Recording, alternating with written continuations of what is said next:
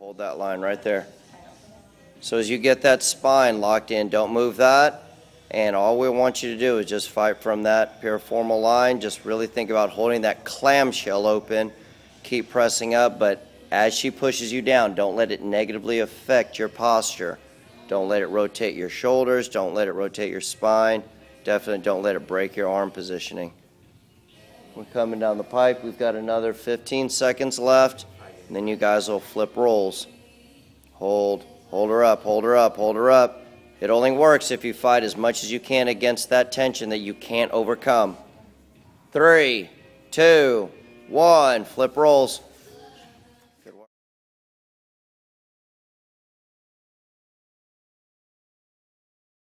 Now same principle applies on our hip abduction. We've got the hands all the way through the arms, covering the ears through the back of the neck, shoulders, T-spine, all the way into the low back and into that tailbone. Now from there, the feet should be lined up in coordination with the rest of that spine, so thus we get a good clamshell up over top.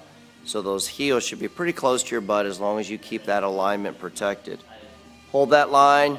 You've got 10 seconds. You're going to flip over, so 60 seconds per side. Hold that, push her up, push them up, push them up, push them up.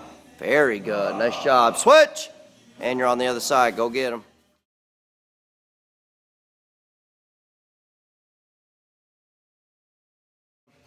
So now out of these power rainbows, as we're bringing that single weight over top, driving that thumb, the contralateral thumb over top, really forces, so that scabbard position forces you to counter torque in an attempt to rotate that over. But what we want to do is try to move that in the opposite direction. So as that left shoulder comes over top, we want to push the hips in the opposite direction to give it the impression that there's zero movement of those hips.